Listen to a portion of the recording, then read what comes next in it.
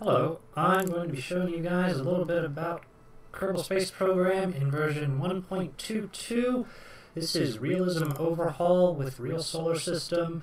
I installed through CCAN the all the Realism Overhaul mods, and I included FASA in my install for this. I'm just going to be showing you a quick little design in getting a rocket from the original build. I'm just going to be sending a probe to the moon. Here's a new sandbox, and leave the difficulty on normal. I'm just going to leave everything as is. I have remote tech installed as well, and I have TAC life support, but since I'll be using the probe, I'm not going to be doing anything weird, so I'm just going to leave everything on normal. Alright. Thank you, Mr. Gene Kerman. I've got it. Tech life support. I'm good. Kerbal alarm clock. I'm not going to need it. I'm going to close that. I'm just going to go ahead and go into the vehicle assembly building and start building my rocket to put a little probe and land it on the moon. Thank you, Mr. Werner von Kerman. So for this, I'm just going to have a little survey, which I believe is this one, and this will be the goal is to get this core onto the surface of the moon. To start off, let me just go ahead and add a procedural tank, color it gold, which will be, this is going to be used for my RCS fuel. Diameter, I'm going to bring this down to 0.1. I think that'll be enough, but as I go through and design and see what changes I'm going to make. Here's going to be my main fuel, so that diameter, there we go. And for the engine, I'm just going to use the Asterisk engine.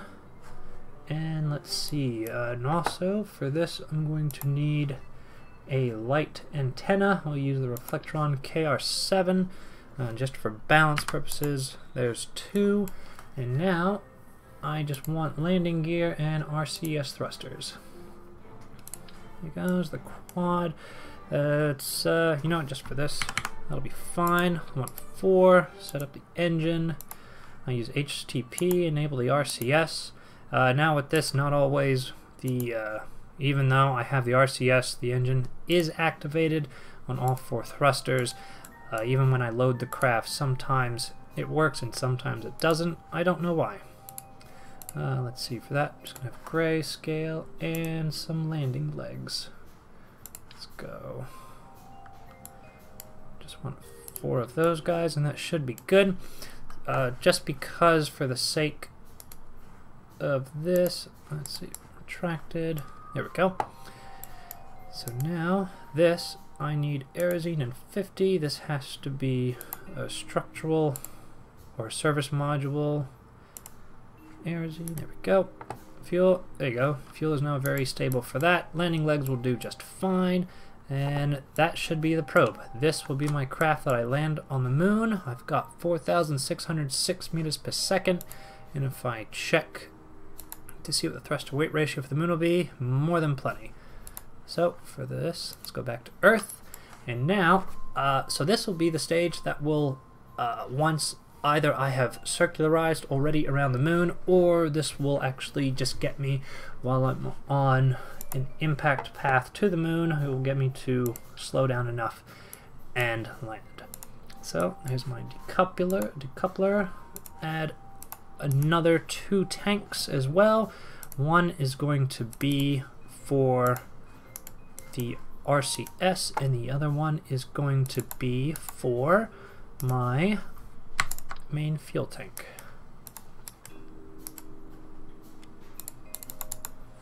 Let's change this to mu. I like this for my 3rd stage.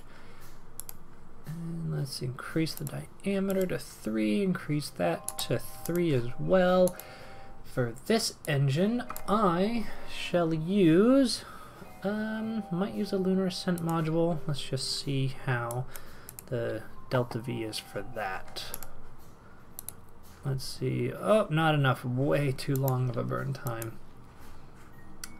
Actually, for this, what I'll be using is a mixture of these, oh here you go, the Agena vacuum engine. And I want 5 of these. So there's that. And then symmetrically let's put 4. And then I need to separate these out. So there's these 2 engines. Separate those out. And, oh, let me increase that. There we go. It's better. So there's that engine, not that engine, and not that engine. So there we go. Separate and separate. And let's remove all tanks, add that, and there we go. So that'll be for my, this is after I've already intercepted the moon. This will get me the rest of the way to the moon, and it should be coming down and impacting the moon. Alright, so from there, just for safety, just in case the payload fairing doesn't work, I add another decoupler as well, because sometimes it's a hit or miss on whether or not I can actually get it to separate. So put those on the same and add, I like the look of the delta fairing. And for this, just going to right click and increase that to diameter 4, so it's one long, smooth, cylindrical looking shape. I think I'm a little off, but that is okay. And actually, because of what I want to use for my main stage, I'm going to increase the diameter to, I think, might be 5 or 6. I will be using the SLS one here. There you go. 4 engine mount. There we go. Increase this. That'll do fine. And just for the heck of it, just build that so it matches the same diameter of 8. Perfect. So now what I'm going to do is I'm going to add my liquid hydrogen, so that way I can see how much fuel and delta V I've got. Plenty. And let's increase this length to a lot. So because this is going to get me a long way to the moon, I actually do not need the thrust weight ratio to be more than 1, because I want all the extra fuel I get. I'm going to be relying on the boosters to help get me most of the way through the atmosphere. Let me activate my hangar extender to get me to be able to see what's going on. Alright, sea level thrust to weight ratio is looking a little high right now, but for this, the decoupler, and I'm going to use the Pyros boosters because they look cool. They look cool, and for this, they think it'll be perfect. So there we go. Let's separate all these out. Let's see. There you go. My thrust to weight ratio is way plenty high. So what I do is I will increase this until I get my thrust to weight ratio sea level for boosters as well to be plenty low enough, and as you can see, I've got over 20,000 meters per second of delta V, which is way more than enough to get me to the moon and land on the moon. I think the actual Apollo 5, or excuse me, the Apollo missions had less than that. I want to say they had around maybe 19 or just over 20. I honestly don't know. But for this, that'll be perfect. Let me just bring this up so I don't hit the launch pad once it loads. Bring this up just a bit more. There we go. Just so that way this looks prettier, I'm going to add another procedural tank, and this will be my it's going to store some extra fuel, and it's going to provide a nice little nose cone. Let's see, smooth cone, that's perfect. Let me zoom in. Top 0, bottom diameter is going to be not too much. Yeah, it's roughly the same size as my little boosters here. Increase the length. 5 looks good, and just so that way the textures match, I shall put it on whatever colors line up. Ah, there you go. That looks good. That looks pretty good for this. And so it looks, oh, and then I'll go ahead and add the fuel kerosene. There we go, 1.27 is more than plenty. As you can see, I've got lots of burn time there. Now all I want to do is just make sure that I have some clamps and make sure that this thing will not completely destroy itself on the launch pad. So add that there, add 2 more down there, and just to help with stability I'll put these 2 up there, and that should provide enough. Now all I want to do is just work on fix the staging over here, make sure nothing will collapse on launch. So let's see what I have here. Looks like I need to raise this up just a tad bit more. There you go, that'll be good enough. So let's see, first stage I'm going to have these 2 engines are going to ignite, then once they're lit all the clamps are going to let go, then sometime after launch those are going to let go once the boosters run out. Let's see, then after the boosters I actually want to have the shell, I want those to decouple, and then after some time after those finally, once the core runs out, I'm going to separate these stack here from the 3rd stage from the core stage. I'm going to have those 2 engines ignite, then which should complete the rest of the burn to get me to the moon. So there's those 2, they're symmetrical, there's those 2, they're symmetrical, and there's another one symmetrical, and when those run out it's going to release, and then I'm going to have this final one finally ignite.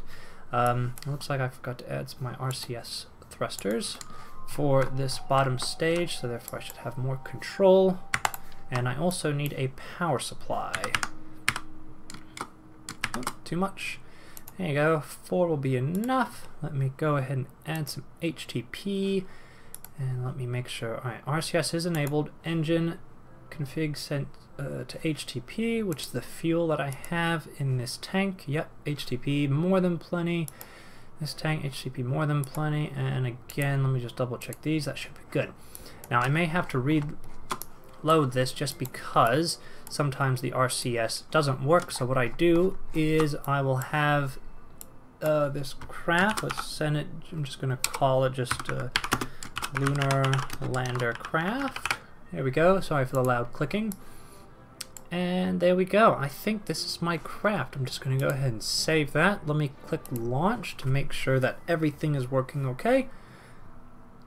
And then this is a nice simple craft to get you to the moon and land to the moon. It is not quite enough to get you back to Earth just because the stage that I have just set up where the landing legs are, they're not quite enough. You can build a craft big enough in Kerbal Space in Realism Overhaul to land and get you all the way back home, but for this I'm not going to.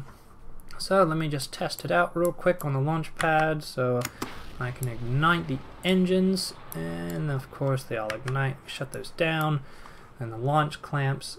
And let me just get rid of the clamshells and make sure that the RCS is indeed working properly. Oh, a little bit of lag. Hit RCS. So let's see. It looks like they're working. Alright, looks like they are working. So now let me just go back. And, oh, I didn't realize that those engines were still going. Alright, so it looks like they're working. Let's revert the flight. Let's revert it back to the launch. And now I'm going to set up a nice little transfer window to get me to the moon. So let me just zoom back out, go to the map. And to get to the moon, I actually want the moon to be, wow, actually right where that is. So let me set that as the target, and what I'm going to do is let me get my relative inclination down to 0. Oh, looks like this could actually not work out more perfectly in a brand new game.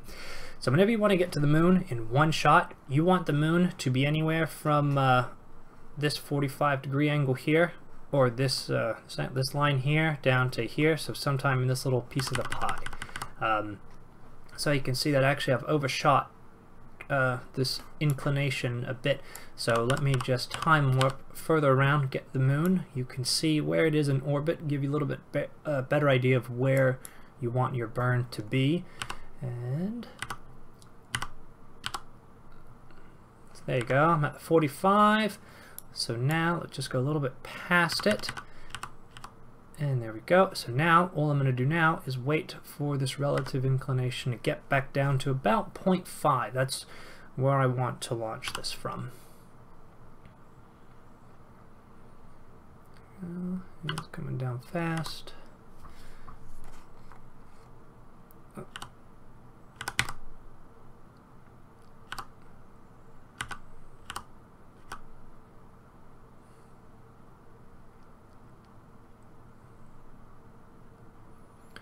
And once I get to 0.5, there we go, perfect. I'm going to stop there. You can see I've got my Smart RSS over here. Here's my orbit info, my surface info, here's my rendezvous planner, and my delta V stats. So just for the sake of launch, I'm just going to use my rendezvous planner and the surface info because I want to be looking at my vertical speed when I take off. But just with the normal launch, I just want to, once I get to about 1,000 meters per second, I want to be tipped over about 45 degrees. And there we go. We've got a nice liftoff there. And well, past the clamps. And then of course between 0 and 100 meters per second, I just slowly tip over to 5 degrees. And then from there I'm just going to keep tipping over, keeping my heading over here at Smart RSS at 90 and just keep changing the pitch over.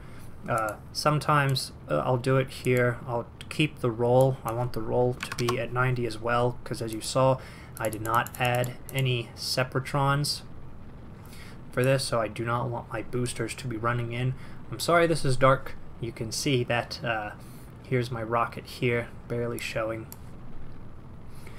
And as I'm just going to keep continuing on to launch, I'm just going to continue to roll over. Because as you can see from the Delta V stats, I've got a really long burn time, but I'm not going to do any physical time warp until I've gotten rid of these booster stages, just so that way my game doesn't lag too much, because running it with OBS does tend to lag quite a bit, and I usually get about 40-ish frames per second with all the mods installed. But once OBS just comes into the picture, things just kind of go kaput. But this should, yeah, so the booster stage, or with the boosters, will get me nowhere near orbit, but then once just the core stage has ignited, then that is actually enough to get me most of the way to the moon as far as Delta V requirement wise. And it works really, really well.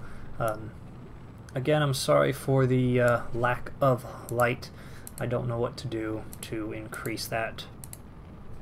But this is a really easy flight to have, and this is a rather easy build just to get to the moon and land on the moon. Of course, you can add all the science to the module to get you to the land. This rocket has more than enough Delta V to get there, land, do some science, and transmit it back. Again, it's just a different, you have to design a completely different rocket if you want to return. So now that I'm going fast enough, you can see my orbit is up there. Now that I'm high enough in the atmosphere, I just set my orbit to prograde, and I get rid of the force roll because, or actually I want that back down to 90 just so that way my two boosters don't exactly hit. So then once these run out, then I'm just going to physical time warp. I believe we should be seeing the moon over the horizon over there in just a little while. You can see on the nav ball it's below the horizon. Yeah, and so there we go. Apoapsis has definitely climbed way above 140 kilometers where the atmosphere is. And separate. Beautiful timing. And there we go. My game has sped up quite a bit. So now that it has done that, I'm just going to do some physical time warp above 100 kilometers. There's a separation of the fairings. And then once I get a little bit higher and get over into hopefully the day side, I need to activate my communication so that way I don't ruin this entire flight by not having communication with the probe. Okay, I've got a little bit of lag. Let me switch over to the map view to make sure I'm still good. And it looks like, yeah, where the moon is and where I'm launching from Cape Canaveral, you can kind of see it here. There we go. This yellow dot is Cape Canaveral. Oh, there you go. Yep, US Cape Canaveral. There we go. Plenty high enough, and because I set when I had it on the Smart AS for the surface, it was good. My inclination started off at 0.5, and now when I just kept that at 90 until I hit the pro grade, it went down to 0.30, which is perfect for getting to the moon. I won't be far off an equatorial, or not it wouldn't be an equatorial orbit, but it is nice and perfectly in line with this here moon once I get there. So there we go. So I've got another minute to go on the burn. Sorry for all the zooming out. So let me just slow this down here in a second. Oh, there we go. Looks like this stage with an apoapsis, oh well, ooh, should hit well over 10. And periapsis is above. So unfortunately, I'm you know, not very helpful when it comes to getting rid of debris in orbit. But with this flight, it's I'm just glad that we can actually get rid of some of the debris by just simply deleting it. Otherwise, Kessler Surgeon would wreak havoc in my universe. Thanks to my piloting skills. Alright, there we go. So that's separated. There we go. Should have a good separation. And I'm going to go ahead and ignite those two engines, and I should be free. Yep, there we go. So it looks like I didn't quite hit the day side, and actually it's going to be a while before I hit the day side. So from here, I'm going to activate my, there you go, Reflectron KR7, no target, Earth. There we go. Ah, one thing I completely forgot to do was put on a battery source, but that I should have more than plenty for this mission. So I've got 15,000 already, so this should last me well enough, but if not, just put on a couple of either extra battery packs, or I like to use those plutonium, whatever they use on the Voyager probe. It uses plutonium. There we go. Let me time warp. So this should be perfect for getting to the moon. I will set this focus. There we go. And now all I do is wait. Now it looks like our separation at closest approach is coming down rather nicely. And then once we get close, because I think, there you go, the altitude, yeah, 350.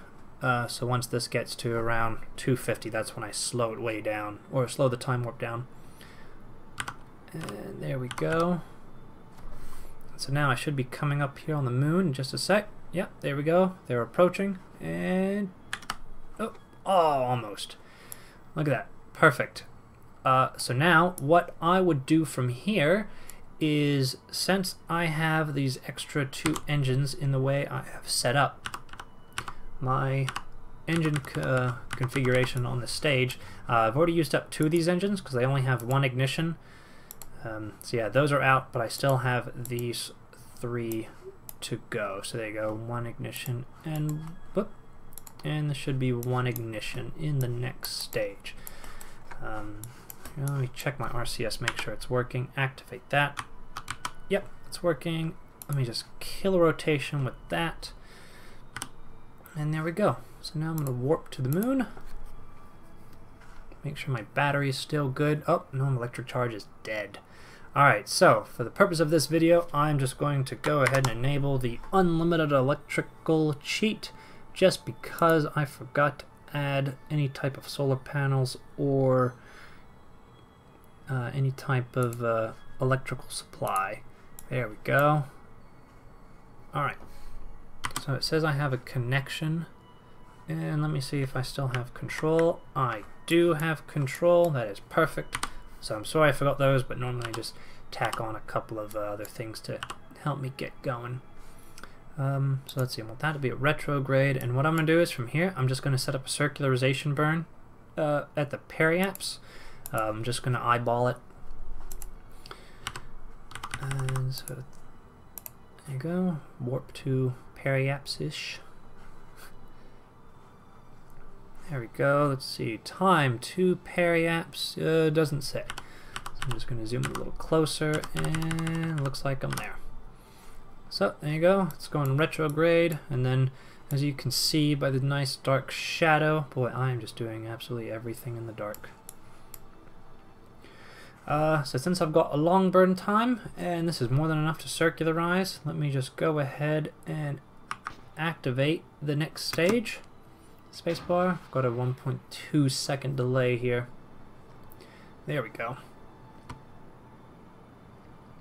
And there we go. I've got a nice little retrograde burn going. So physical time warp. And there we go. So this should be enough to get me in a nice circular orbit. Oh wow, oh wow. I don't know if you guys saw that, but I had another encounter with the moon. Now what I'm going to do is, after this circularizes, I'm going to wait until I can have connection with the bright side of the moon, and so that way I can land in the daytime, because so far I've just done everything at night. There we go, apoapsis, near circularization. There we go. And let's see. There we go, let me cut it there. Almost perfect. 1.6 by 1.4 million meters. Alright, so I need daylight to be on this side, so I'm just going to go ahead and back out here, and I'm going to time warp all the way around. Now, depending on the time of the game, you saw that this was a new game, but if you're playing a game doing the story mode, or the career mode, or the science mode, it just depends on what you're doing. So depending what time of day that everything is on, or when you decide to, or when you get to the moon once you have the enough tech tree, or if you're just doing it like me, playing in sandbox mode, you can, depending on where the Earth is in the orbit around the sun, it'll change when you can launch from Cape Canaveral on the day side or the night side. But it looks like here that I've got plenty of daylight, so now I'm just going to come over here and I am going to get ready to initialize another burn. So there we go, I should have retrograde. My craft is getting into the right orientation. I'm going to activate my next stage, and it looks like I've got no connection because I'm on the dark side of the moon. So I'm going to time warp till I get some signal, and it looks like I've got some signal. You can see the Earth off in the distance. There we go. Full throttle, spacebar, and there we go. Start my deorbit burn. So I should be able to get a nice landing somewhere over here, but I'm going to try and aim for one of these craters because it's relatively flat, but because it's Realism Overhaul, the surface of the moon isn't very bumpy like it is in the stock KSP, or the moon, however you say it. I call it moon, but this should land just nicely. There we go. Periaps is dropping, and I want it to be not quite under 0 if I can, but as close or just a little bit above 0 kilometers, just because I think the average surface is maybe around 10 kilometers, because I don't want to smack into the moon just because I've got such a long burn time for the final stage. So, and also you can see by the orbit, it says I'm going to crash. But of course, if you've played stock KSP, you should know that from landing on other planets. So there we go. I'm going to go ahead and hit spacebar. That'll separate, and now I'm on the final descent. So now I'm just going to warp here.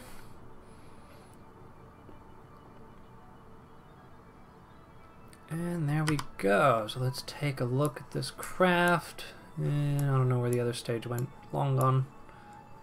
Or it's like right behind me. I don't know where it is. Oh, there it is. Found it. Alright. So now with this, because I've got such a really long burn time, and I'm actually coming down for the moon at a really steep angle, I have no idea what they did in the Apollo missions. But for this, it looks like I have a decent burn. So what I'm going to do is I'm going to set up my surface. Pitch is going to be over at 0. My heading is going to be at 270 based on what the nav ball is saying, because I want to get rid of my surface velocity as best I can. Switch that over, and now I'm just going to physical time warp. Oh, got a little bit of lag there. There you go, it's caught up. Yeah, every time it runs with OBS, it goes really, really slow.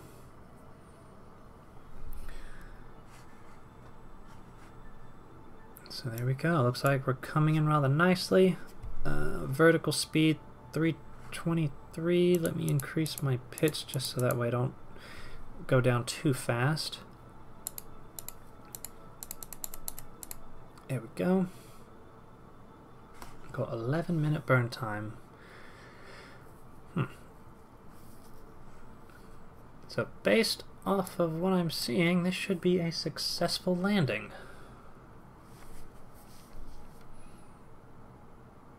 And I really wish I could record these things. Or not record, I really wish I could edit these videos, because that'd be fantastic. Because I've managed to actually build the Apollo, doing the Apollo mission with the FASA parts, with just a little bit of hiccup. I had to mod some of the parts. There's not enough food for the astronauts, and there isn't enough, not enough electricity on board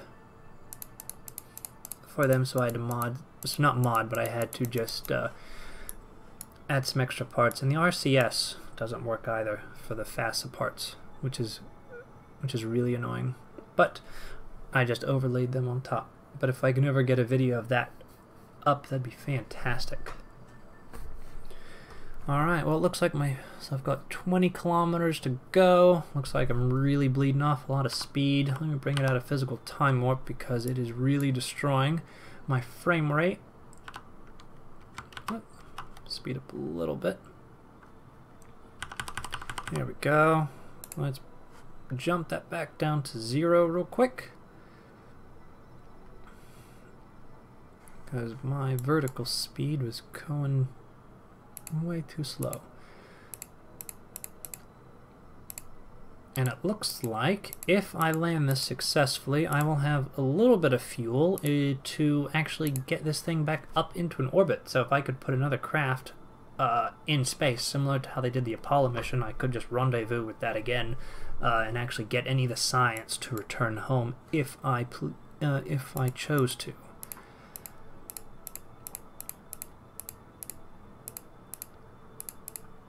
So vertical speed coming down nicely, and then because this is the Astris engine, yeah, I have an unlimited amount of ignitions, but I can't throttle it. But the lunar descent engine that they have with the FASA parts has 3 ignitions, and it is throttleable, which makes it really, really handy for these types of for this type of mission. Hence, that's why it's the lunar descent engine. And it looks like I am coming down really nicely. Let's see, for this, I'm just gonna set that to there. And it looks like, there you go, 4.8 kilometers up. I am bleeding a lot of speed, and I'm gonna cut the engine there. So I'm gonna time warp this just a bit, and hopefully I can stick the landing. See, go. Let me reignite the engine.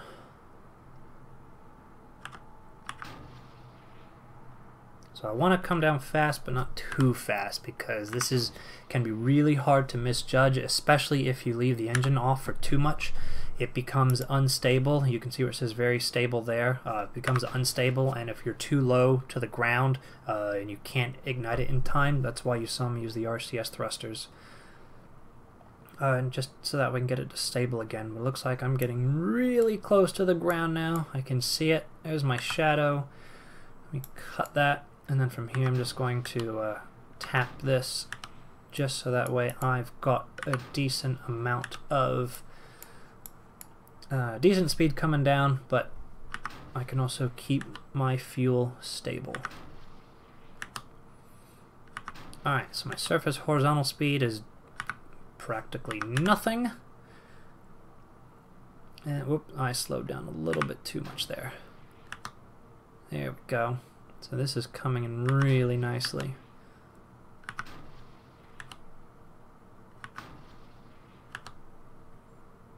So not the best landing, not going to be the smoothest landing, but yeah, it'll work for the purpose, for this purpose.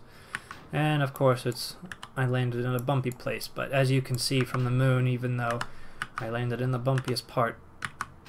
And last ignition, and there we go. I have successfully landed on the moon. And it looks like I've got, yeah, just under 2,500 meters per second. Let me turn that off. And there we go. I have successfully landed a probe on the moon. There's my lunar lander craft. And there we go. And I think with the amount of delta V that I have left, I do have enough to... I believe I can escape the moon, but at most I can definitely come back and set this up for a decent orbit. I hope you guys found this entertaining, and see you in the next video.